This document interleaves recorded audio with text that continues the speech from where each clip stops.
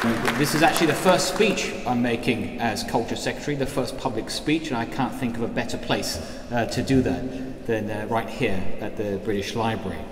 The Newsroom's digital microfilms and digitised media and online databases make research a lot more straightforward and clearly a lot more interactive. I'm really impressed with what I've seen so far. It's been a huge project going on for many years now, and it's finally coming to fruition. Still a lot more work to do, but from what I've seen so far, the ease that you can access so much news down the ages, you're going back hundreds of years, it's an incredible resource. Whether you're also an amateur just interested in history, or whether you're a professional researcher or a journalist, I think it's valuable for everyone.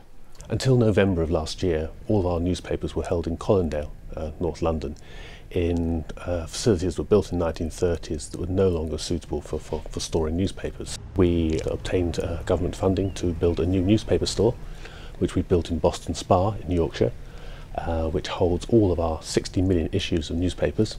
We've also begun digitising many of those newspapers, and we built a new reading room for news, the Newsroom. We provide access here to every newspaper title we have, either on microfilm, on digital, and in the autumn on print. The whole newspaper programme, which has taken 7 years, cost £33 million and was money funded by the government through the Department of Culture, Media and Sport. I think most of us who used it know that Colindale was a little beyond its natural useful life. And the facility here is absolutely superb. This is world class. And it needs to be world class because the collection is probably the most comprehensive in the world.